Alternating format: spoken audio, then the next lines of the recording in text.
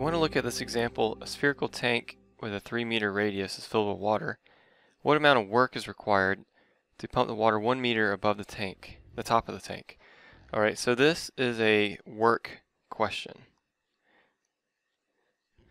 Alright, now work, if you remember, is force times distance. And if you can have force as a function of x, it's actually just an integral. Here we don't have any force, so then we have to remember that force is actually a mass times acceleration. Now if I'm pumping water up the top of a tank, we do have some sort of acceleration because we have to nullify the effects of gravity, but we don't have a mass. So then I go back and remember that mass is actually a density times volume. Okay, so since I'm dealing with a spherical tank, maybe I can start there. And so the idea is we have this ball here is supposed to represent my tank, and you have a 1 meter long spout coming out the top, and you got to pump all the water out through there. And what we have to think about is we're going to basically slice this thing into little coins of water, and we're going to calculate the amount of work it takes to lift that one coin. Alright, and so that's where we're going to get our volume. Now to do that, we need to have some sort of axis system. So let's see, maybe we could start with this being x equals 0. And remember we have a radius of 3, so the deepest my tank will go would be x equals 6. And so from there I can calculate the volume of this little coin. If I can get the radius, so let me see, if I did like a cross section of this ball, at a certain point you have this wafering, right? And that's kind of what we're trying to calculate the volume of. So here we have a radius r, but I need to know the radius of this circle, and it'd be helpful if we can come up with a formula where that radius is in terms of x. So actually this is not r, we know that value. That value is 3. We're going to call this value r. Alright, so let me draw this a little larger so we can get a better picture of it. We don't really need the full sphere. Okay, so let's say here's our radius 3, and here's my cross section. So I draw a line down, this is r, and I need to get r in terms of x. Alright, so where is x, first of all? Well, x is this depth, and so this length here is 3 minus x. And then also I could calculate, I can make this right triangle, and I know that this hypotenuse here, since it's a radius, is 3. Okay, so I think that kind of answers our question then. Can we get r in terms of x? Yes, because I know that r squared plus this 3 minus x squared has got to equal 3 squared, because it's a right triangle, Pythagorean's theorem. Great, so I think from there we just need to solve for r. So we get r squared equals 6x minus x squared, and there I kind of just ran through some of that arithmetic. And so r, for our purposes, is the square root of 6 minus x squared. So there's your radius at a given height. Great. So then volume, my volume, I'm going to call it VI, and VI means the volume of this coin at height xi is going to be pi times the radius, and we'll do some 6i's in here, quantity squared, times the width.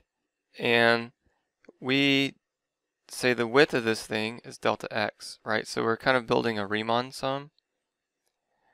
And so the idea is that we would divide this interval into lengths of delta x, and that determines how thick each of our little water coins are.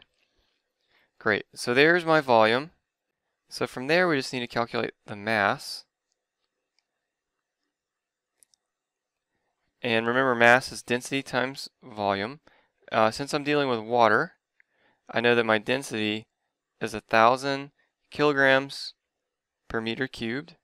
So we get 1,000 for there, times the volume, so that's pi times, and if I just square the square root, I get 6xi minus xi star delta x. Great, so there's my mass.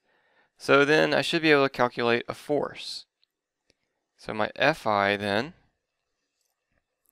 is going to be all that mass, 1,000 pi times 6xi minus xi star delta x times acceleration due to gravity. So that's going to be 9.8 meters per second squared. Great. So now I think we're ready for our work. So my Wi then is going to be my force times some sort of distance. So I have 9,800 pi times 6xi minus xi squared delta x times a distance. And the distance that this water coin has to travel is this value, which is your x. But remember, we also have this 1 meter spout sticking out the top. So we have to travel 1 additional meter. So the distance traveled is actually xi plus 1. Okay, so there's a value for work of 1 piece of the coin. So then to actually calculate my work,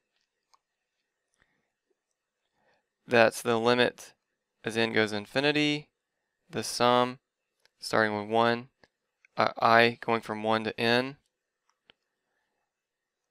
of Wi, which is actually an integral of these w's, or these w of x functions, so we'll write it out. 9,800 pi 6x minus x squared times x plus 1 dx. And here we're integrating from 0 to 6, from the bottom of the tank to the top of the tank. Great, so this is an integral is not too bad. You take out the 9,000 pi, and you have a polynomial here. So that's actually, let's see, if you add up your squares, you get 5x squared minus x cubed plus 6x dx. Alright, so from there you get 9,800 pi, negative 1/4 x to the 4th, 5/3 x cubed plus 3x squared, going from 0 to 6.